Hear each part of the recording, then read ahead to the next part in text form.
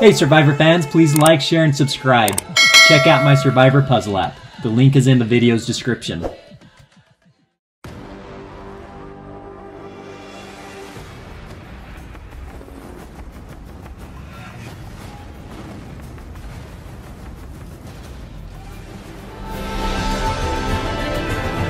Person in Survivor that's most like me, I would say, would be Dean Kowalski from Island of the Isles. Start off just chilling, not have a bother in the world, then bit by bit ramp up my game and hopefully get an idol or two, a few advantages, and make the final. 3 things to describe me would be competitive. I'm very serious when it comes to competitions. I'll try my best, hopefully come out in the win times more than not.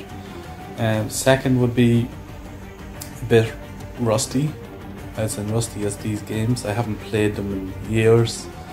This is my first online game, so no Zoom, no Skype, no Snapchat, so it's completely new to me.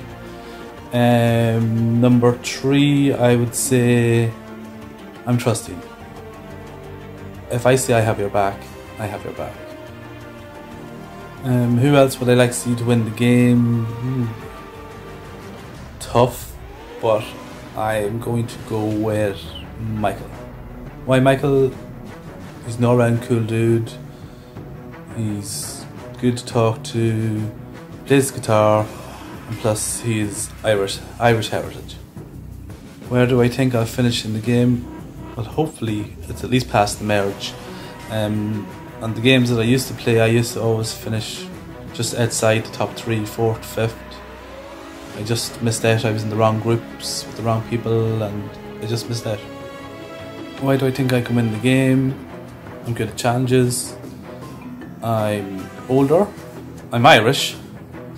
I can make big moves.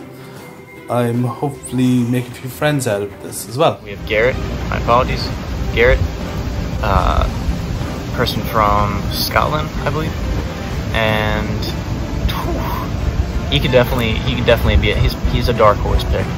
He's very quiet, a very quiet person, but I feel like he could run a lot of the younger people into the ground here. I feel like he has that ability to not persuade, but maybe intimidate some people. I feel like he has that intimidation factor. If he gets really into the game, if he puts his head into the game, I can see him going very far. That's